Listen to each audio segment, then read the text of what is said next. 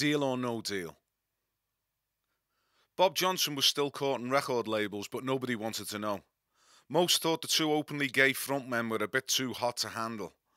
Despite what liberated times we thought we were living in, there were still plenty of people out there who were pretty hostile and unenlightened about people being openly gay. The Hope and Anchor video was gaining a little reputation for itself, and why not? Who wouldn't want to watch girls in leather writhing around to a heavy backbeat?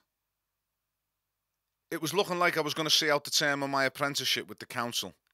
We were losing a little heart and couldn't understand why nobody was going for it. We thought that given the proper promotion and record company that we definitely had the beans to become pop stars. February 1983 would see another piece of the Frankie jigsaw fall into place when a copy of the now legendary Hope and Anchor video turned up at the offices of the Tube in Newcastle. The Tube was a new show from Tyne Tees TV and was broadcast live from a studio in Newcastle. Everyone was buzzing about it since it exploded onto our screens on the 5th of November 1982. It was hosted by Jules Holland and Paula Yates and had an anarchic and ragged quality to it, but there was nothing ragged about the sound of the bands on the show. The bands appeared and always sounded decent, and you could tell the guys behind the scenes had a passion for what they were doing and were interested in showcasing good bands and not just bands who were being touted by the mainstream music industry. It was always exciting to hear something new, and the Tube played a big part in launching many previously unknowns. What follows is what I was told. It may be true. It may be truth that's been embroidered slightly to sound a little more entertaining, but I think it illustrates perfectly how much luck has to do with any successful band's career. Talent has very little to do with it.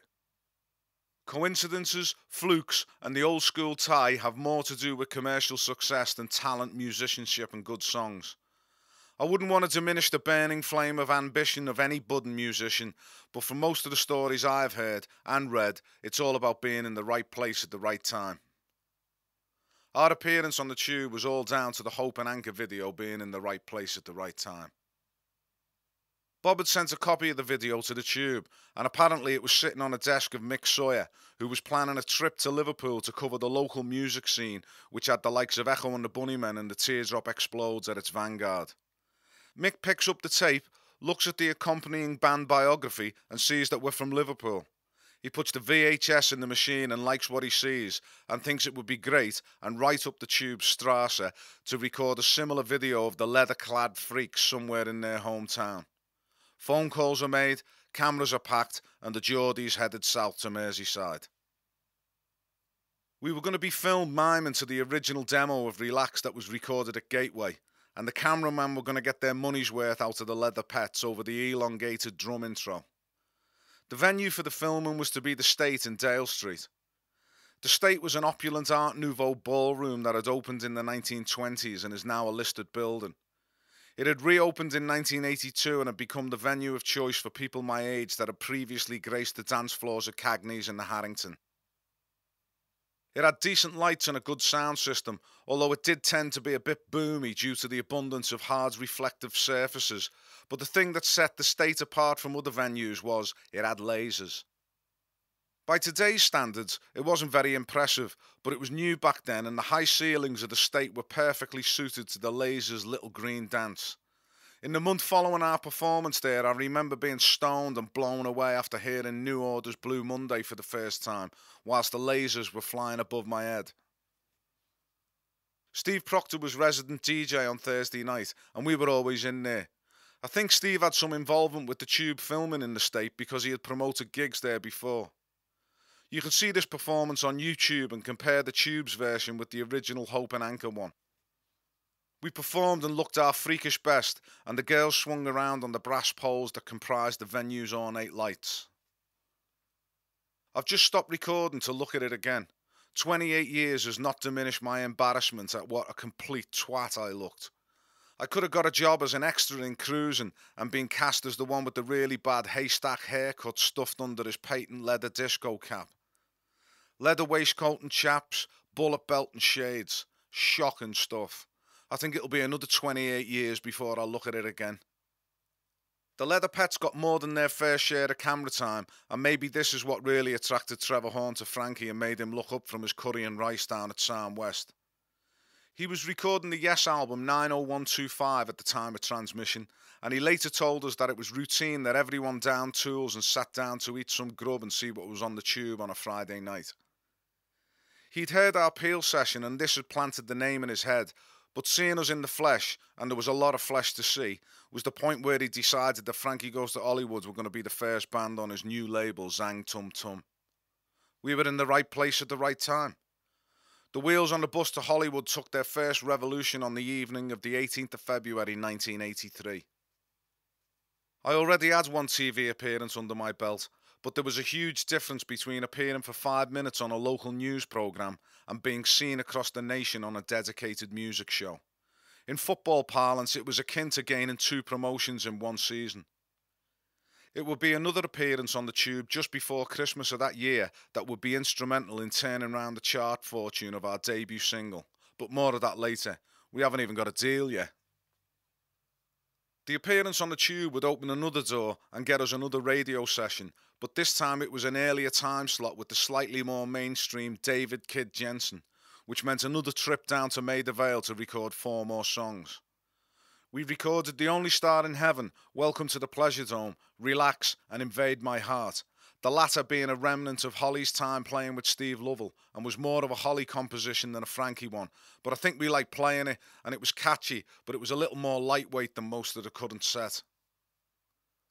This new version of Relax had the shoot it in the right direction middle part, and the edit now to the clunky time signature change featuring In Heaven Everything Is Fine was definitely beneficial.